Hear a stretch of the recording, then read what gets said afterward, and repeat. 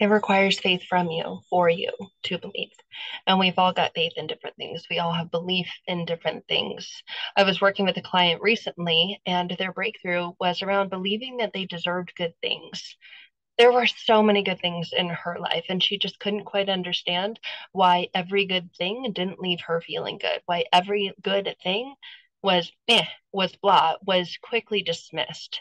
And this desire to get to the belief that I deserve good things, but there was an underlying faith and belief, faith in the belief that she didn't deserve good things because she had done bad things. So, how could someone who's bad experience good things? So there was this internal subconscious conflict. And that's what occurs within all of us. There's internal subconscious conflict.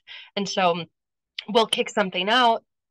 We are working so hard to call in immediately, right when it comes in, right when we experience it. It says, nope, get out. You don't deserve to be here. And there's a faith, hope, and trust and belief in that, obviously not consciously, but this all happens internally and unconsciously. And that's why we're left feeling so confused and so conflicted and looking outside of ourselves to try to fix it. So, if that's true, and for her it was, and for most of us it is, that it requires faith from you to for you to believe.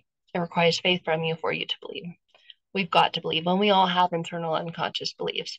But what do we do if it says you don't deserve good things because you've done bad things?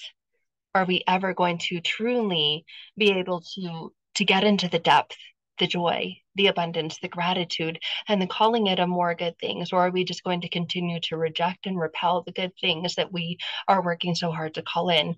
If there's faith in a belief that says you don't deserve good things because you've done bad things, we've all messed up. We've all fallen short.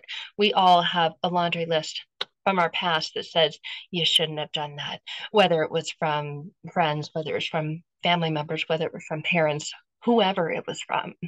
They said you shouldn't have done that. Maybe it was our own internal knowing, our moral compass, our moral code that said you shouldn't have done that, and you did it anyway. And maybe you've already gotten through that. Maybe you've lived with the consequences of that. But looking into what your present life is and what you desire for your future life to be, there have to be aligned beliefs because our aligned beliefs create our reality. And we have faith, hope, and trust in those more than we know. So when our internal subconscious beliefs are in alignment with our dreams, there's nothing you can't achieve. There's nothing you can't experience. There's nothing you can't sit with, be with, see yourself moving towards.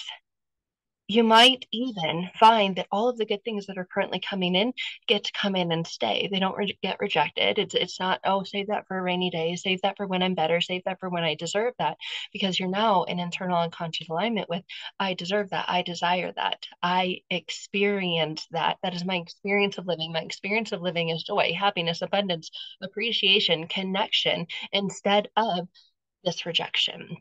So, with that, wanted to share that. That was an incredible moment to experience her witnessing her breakthrough in that area. I so deeply related to that.